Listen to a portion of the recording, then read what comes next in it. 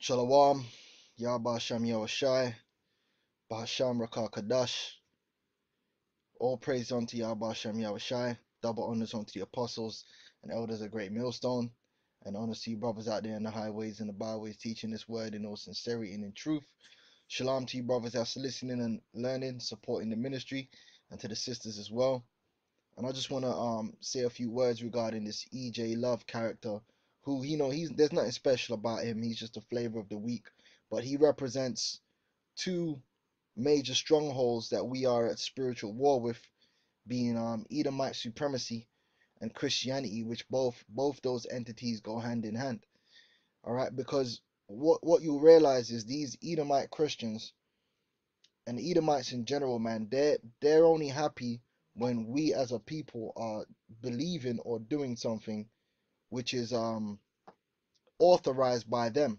They get very upset when we act independently, and that's exactly what we're doing.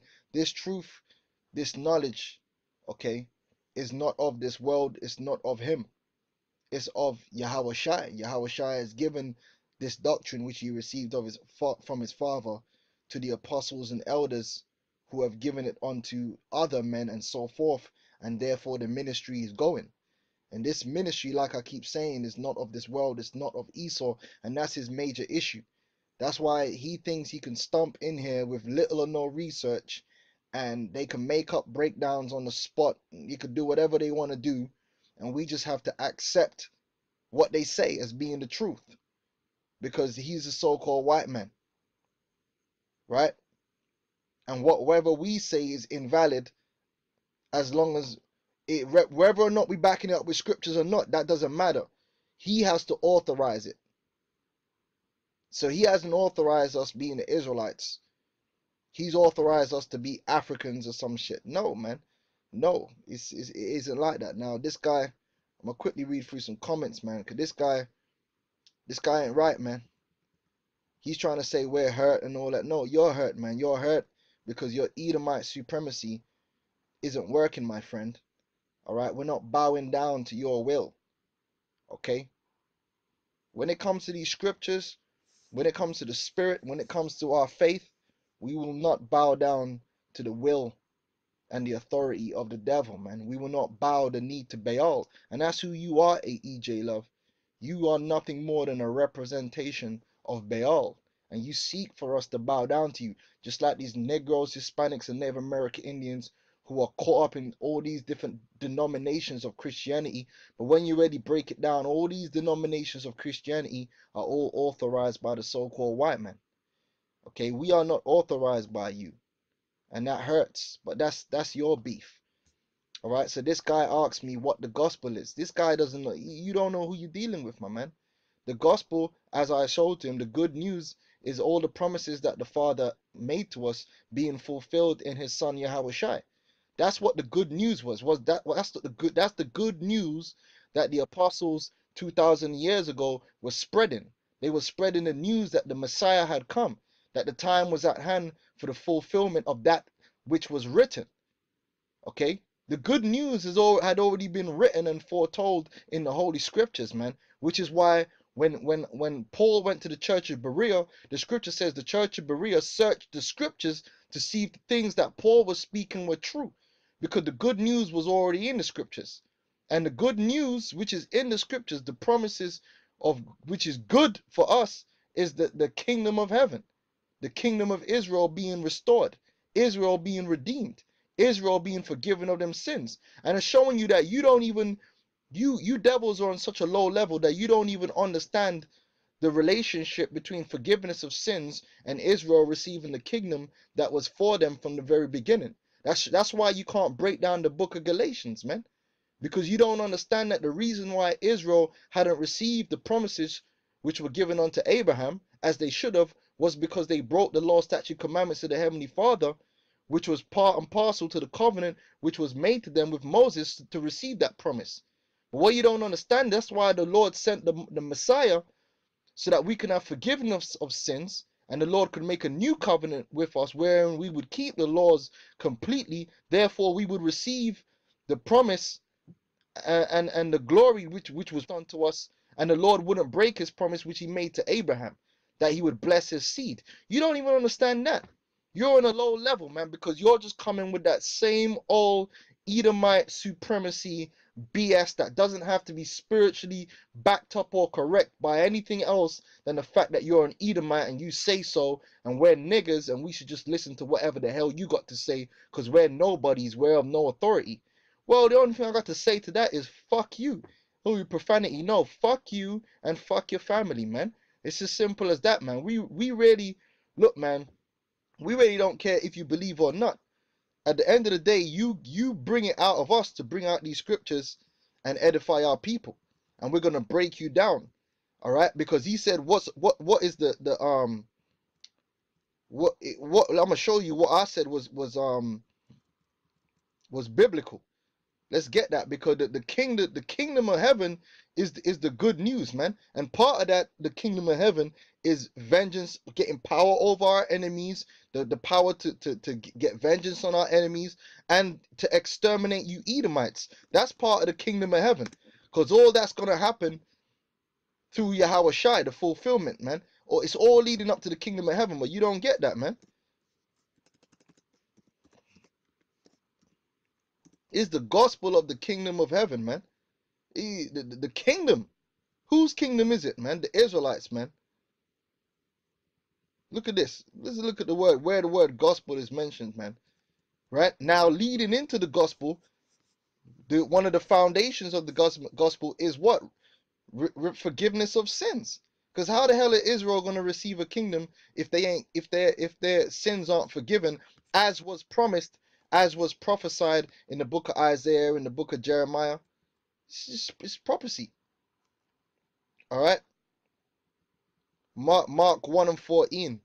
Now after that John was put in prison, Yahushua came into Galilee preaching the gospel of the kingdom of God. What's the kingdom of God? The rulership of the Israelites, man.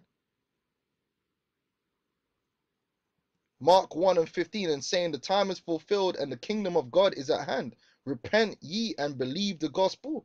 Is the good news. And the good news is really for the Israelites, because the kingdom of God is our salvation. And that's what you find it hard to accept, simply because you ain't authorized it. Well, to hell with you. All right?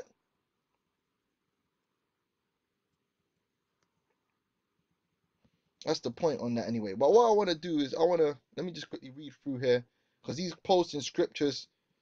First of all, the Corinthians that received the gospel were Israelites, man.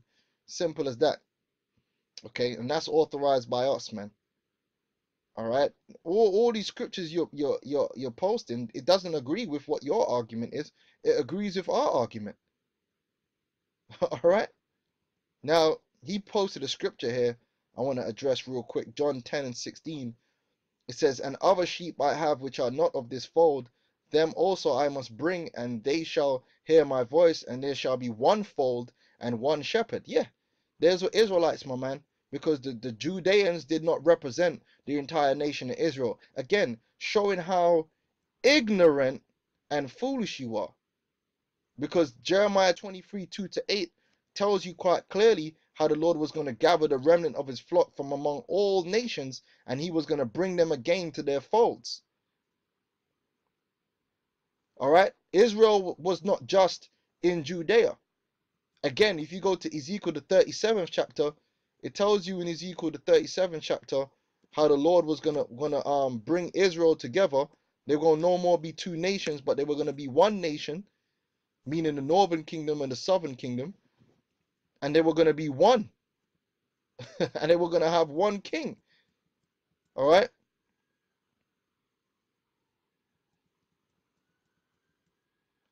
Ezekiel 37:19. Say unto them, thus saith the Lord God, behold, I will take the stick of Joseph, which is in the hand of Ephraim, and the children of Israel his fellows, and will put them with him, even with the stick of Judah, and make them one stick, and they shall be one in mine hand. Okay? You ain't ready, my man.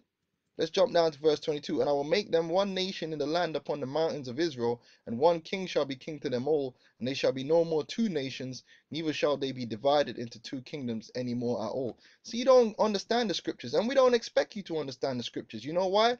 Because you're an Edomite, man. And you're of this world, and the understanding of these scriptures isn't of this world. It has to be given to you, man, from a higher authority than you. All right, you Edomites are not spiritual authorities, man. Point blank, period. But what I want to do is I want to read here. Oh, let me play this. This guy's trying to convince us on his say so that the name of the Lord is Jesus, and it's okay to say Jesus because English is the lingua franca of the world today. I don't give a fuck what the lingua franca is. His name wasn't Jesus. He wasn't Greek or English. He was Hebrew, and we're gonna call him in the Hebrew, right? We don't give a fuck what you think, man.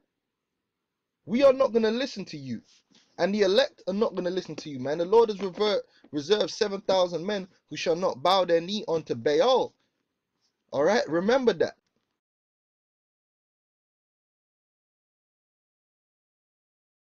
The Lord confounded the languages in Genesis the 11th chapter. So when he came to Moses, did he give his name to Moses in every language that was on the earth, or did he give it to him in the Hebrew? His name is Hebrew, my man. Stop trying to play games. See, you Edomites, man, you just playing all kind of. What the hell does that got to do with the fact that he had a Hebrew name? So because the Lord confounded the languages, so does that mean that people can't understand a name in the Hebrew? So when Obama went to China for a visit, or when he went to Saudi Arabia for a visit, didn't they call him Barack Obama? And you see, you people are complete assholes. If you went to another country, you went to China, and they asked you your name, you wouldn't be talking to no fucking Chinese, man. So stop playing games, man. We're not here to play games. All right?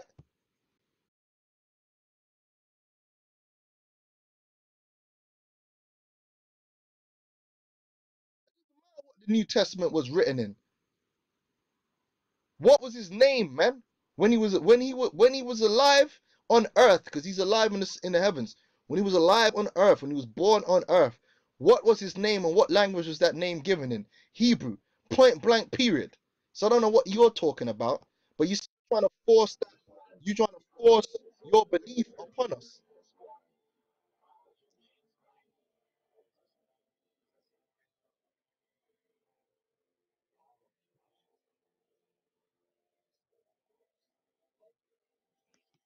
Where the fuck? So where does it say in the scriptures that you have to call upon the Lord in the universal language? That shows you the devil, man. See, it's okay for you to say, where's vibration in the scriptures, but you could pull some bullshit up about universal language and just try and use it for your own purposes, and we can't question you on that. That's that Edomite supremacy, man.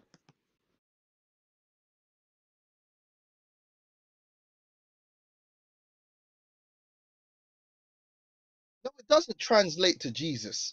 The letter J is the youngest letter in the English alphabet. So the Greek way of saying the name doesn't even translate into Jesus. What the hell are you talking about? First of all, what are you even talking about? Are you you see what I mean? He's just making it up. This dude's just winging it. He doesn't care. Look, just listen to me, nigga. That's his spirit. You ain't shit. You ain't ever gonna be shit. You believe what I tell you you can believe. That's the spirit. This devil's coming in. He ain't coming in the spirit of truth.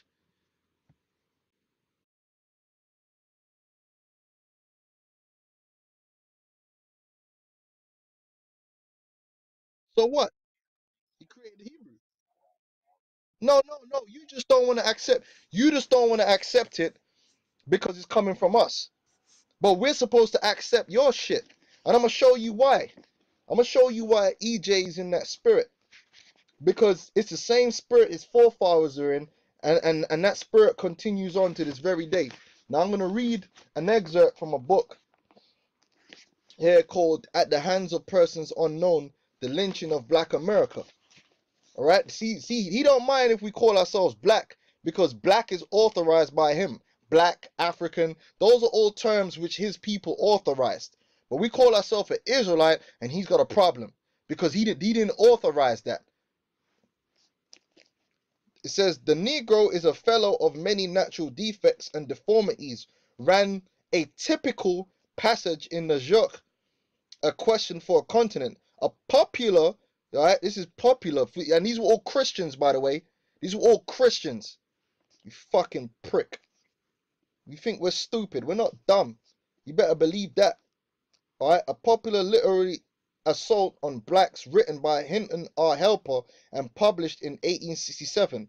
Not only is he cursed with a black complexion, so you Edomites at one time on your say-so, you were actually pushing it out to the world that we're cursed with a black complexion.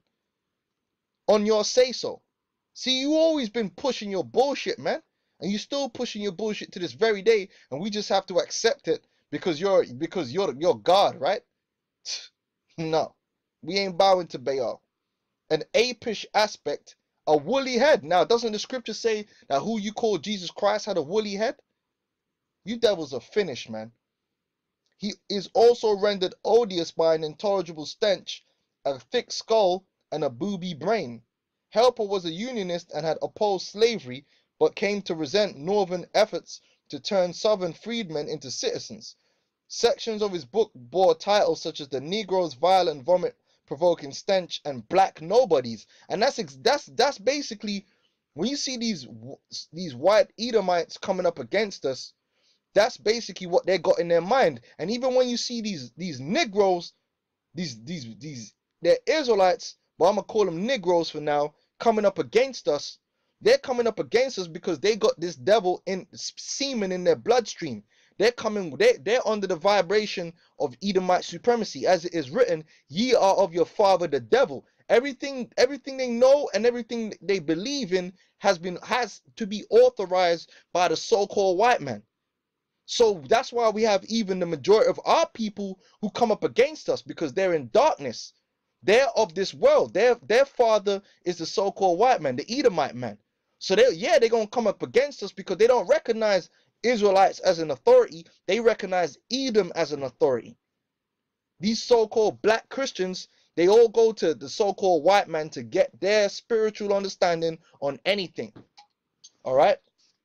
Ye are of your father the devil. It says here, in the latter, he provided exhaustive lists of accomplished people through all human history, statesmen, historians, philosophers, artists, explorers, and dared the reader to offer the name of even one Negro whose achievements would deserve inclusion. Another chapter, and that's the point on that. See, that's the spirit that these Edomites are coming in. But let me get some scriptures, man, because the Lord ain't going to raise up no Edomites to edify his people, man. Because you Edomites are not authorities. Yahushua said his doctrine is of his father. And he gave that doctrine unto who? It chosen Israelite men. And the same thing today. He ain't giving it to no bald heads. He ain't giving it to you Edomites, man. You ain't got it, man. You ain't got it, and you're never going to have it, man. We got it, beginning with the apostles and elders, man. All right. Jeremiah 23:1 says, woe be unto the pastors that destroy and scatter the sheep of my pasture, saith the Lord. Therefore, thus saith the Lord God of Israel against the pastors that feed my people. Ye have scattered my flock and driven them away, and have not visited them. Behold, I will visit upon you the evil of your doing, saith the Lord. And that goes into all these Israelites out there that are teaching a doctrine which is contrary to the word of Yahweh Ba'Sham Yahushai, man, and leading them away into the ways of the world, like Christianity, Islam, so forth and so on. But this is what the Lord said he was going to do. I will gather the remnant of my flock out of all countries whither I have driven them, and will bring them again to their folds, and they shall be fruitful and increase. What's the folds? The Lord ordained different sections of the land of Israel to the different tribes. Judah, Benjamin, okay, Ephraim. Israel's going to go back into them folds. All right. It says, and I will set up shepherds over them, which shall feed them. That's the 144,000, right? Leaders. And they shall fear no more, nor be dismayed, neither shall they be lacking, saith the Lord. We're going to be filled with all understanding. That's why the scripture says what? There ain't going to be no need for the sun nor the moon, for the Lord shall be the light thereof. We're going to be filled with light. All Israelites are going to be filled with the knowledge, wisdom, and understanding of the Most High. Not the knowledge, wisdom, and understanding of you Edomites, because you're the devil. The only thing you will ever fill our people with is deception. Theatricality and deception, man. It says, behold, the days come, saith the Lord, that I will raise unto David a righteous branch. And that's why Yahushua is important, because Yahushua was the beginning of the fulfillment of these prophecies, to restore the nation of Israel again. But this is an internal affair. All right? The Lord ain't going to raise up no enemies, no devils, man. He says, that I will raise unto David a righteous branch, and a king shall reign and prosper, and shall execute judgment and justice in the earth. In his days Judah shall be saved, and Israel shall dwell safely. That's both kingdoms together. And this is his name whereby he shall be called, the Lord our righteousness. That's one of the titles of Yahushua. Okay, therefore, behold, the days come, saith the Lord, that they shall no more say, the Lord liveth, which brought up the children of Israel out of the land of Egypt, but the Lord liveth, which brought up and which led the seed descendants of the house of Israel out of the north country, and from all the countries whither I have driven them, and they shall dwell in their own land. All right, so that's what's going to go down out here. Let's get Hebrews 13 and 20. Now the God of peace that brought again from the dead our Lord Yahushua, that great shepherd of the sheep, through the blood of the everlasting covenant, which you guys already admitted that the new covenant is only for Israel. So who are the sheep? Israel. The great shepherd is Yahushua, but guess what? The Lord set up shepherds beneath him to feed the flock, beginning with Peter. Did he not say to Peter, if you love me, feed my sheep? We're shepherds, beginning with the apostles and elders. We're shepherds to our people. The Lord has set up shepherds from among his own people to lead his flock. We don't need you Edomites, and we don't need your fucking approval either. You're not an authority, Baal. You're the sons of Baal, man. 1 Peter 2 and 25, for ye were as sheep going astray, but are now returned unto the shepherd and bishop of your souls. See, well, you might have our bodies, you know, but you don't have our souls, man. Our souls were bought with a price, man. We worship Yahweh Ba'Sham Yahushua. We do not worship you devils, you Edomites. We don't need to listen to you. It doesn't matter what you think, man. All right? Understand that, man. You are worth less to us than something that stinks at the bottom of our shoe. And that's real talk. All right? We do not care, man. If you were to just vanish and cease to exist, there would be no fucks given. The only thing we might be hurt about is we didn't get to put a foot up your ass. But we know that's not going to happen, because we are going to put a foot up your ass according to prophecy. So we're going to get our opportunity. That's part of the good news. Vengeance upon our enemies. That's part of the faith and the patience of the saints, man. That's in Revelation 13, man. 9 to 10. It says, 1 Peter 5 and 4, and when the chief shepherd shall appear, with chief shepherds, so there's other shepherds. The chief shepherd is Yahushua. Ye shall receive a crown of glory that fadeth not away. Okay? That's just mentioned in there. 1 Peter 5 and 1. I should have read all that, but, you know, whatever. The elders which are among you I exhort. Now, these elders are Israelites, who am also an elder, and a witness of the sufferings of Yahushua HaMashiach, and also a partaker of the glory that shall be revealed. Feed the flock of God which is among you, taking the oversight thereof, not by constraint, but willingly, not for filthy lucre, but of a ready mind. Neither as being lords over God's heritage, but being ensamples to the flock. And that's what we do, beginning with the apostles and elders, man. They lead by example and they shepherd the flock. All right? And we don't need you. You weren't set up to play this role, Esau. You're the devil that the Bible speaks of, man. Because if we were to take heed to you, then we would be our father wouldn't be our father which is in heaven. You would be our father, and you're the devil. So what would come from that? The fruits of what? The devil. All right? John 8 and 44 would apply to us if we would listen to you and your wacky ass breakdowns, but we ain't going to do that. The Lord set up Israelites to raise up, to teach and bring the gospel to his people, the Israelites. All right. And that's happening whether you like it or not. Ephesians 4:11, and he gave some apostles and some prophets and some evangelists and some pastors and teachers, all Israelites, for the perfecting of the saints. Who are the saints? The Israelites. For the work of the ministry. What's the purpose of the ministry? The edification of the Israelites. The preaching of the gospel of Yahweh to the Israelites, man. The lost sheep of Israel, for the edifying of the body of Yahweh. Who is the body of Yahweh? The Israel of God, the churches of the saints, the Israelites, the people of the Most High, till we all come in the unity of the faith and of the knowledge of the Son of God, unto a perfect man, unto the measure of the stature of the fullness of Yahweh, that we henceforth be no more children, tossed to and fro and carried about with every wind of doctrine, because you're trying to come with a doctrine which is not of our Father, man, which is not of Yahweh. You're trying to come with these wacky breakdowns, and you just know we gotta listen to you. Hell no. Hell to the no. All right. By the sleight of men, you're trying to do that sleight. Oh, the Lord confounded the languages. What does that? How does that negate the fact that the Lord has a Hebrew name and He has revealed it unto us? Didn't the Lord confound the languages all the way when they were writing the Old Testament? So why were they always recording the name in Hebrew? He's a Hebrew, man. Assholes, man. You guys are gonna get it, man. You're gonna get it in a big way anyway. And cunning craftiness, which is what Christianity is, man. Cunning craftiness, whereby they lie in wait to deceive, but speaking the truth in love may grow up into him in all things, which is the head, even Yahweh.